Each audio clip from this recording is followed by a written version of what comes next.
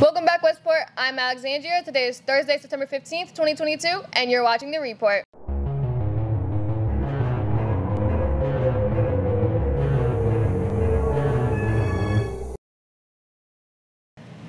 Mecca has its one-act show October 6th through the 8th. Don't forget to come out and support our theater kids. Not only that, Westport will be hosting the Marching Band Festival October 22nd. Tomorrow, the 16th, Westport will be hosting the Future Friday Cafe in the Den.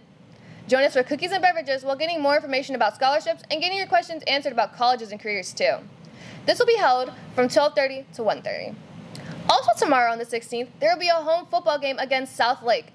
Come out and support our football team and wear purple to support the awareness of domestic abuse. As most of us know, too many tardies in one class can lead to many different consequences. Colin is here to give us some tips on how to avoid getting too many tardies.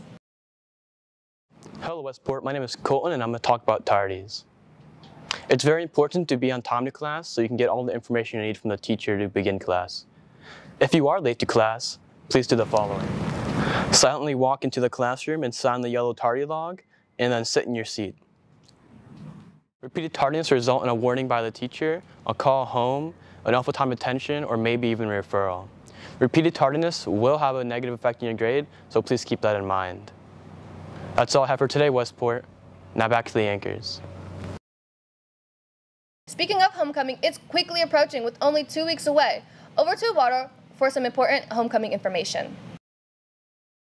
Hello, my name is Eduardo and I'm here to talk about HOCO Week and HOCO information. To start off, the tickets will be $25 and you must need a GPA above 2.0. The attire is semi-formal.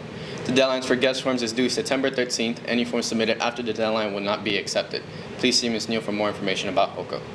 Next week, the Powder Puff game is on Wednesday and the Howard Show is on Friday. Don't forget next week that there will be dress-up themes throughout the whole week. That's it for today, Westport. Back to Alex. Well, that's all I have for you today. Remember, Westport, we are promptly prepared, we are polite, we are proactive. We are Westport.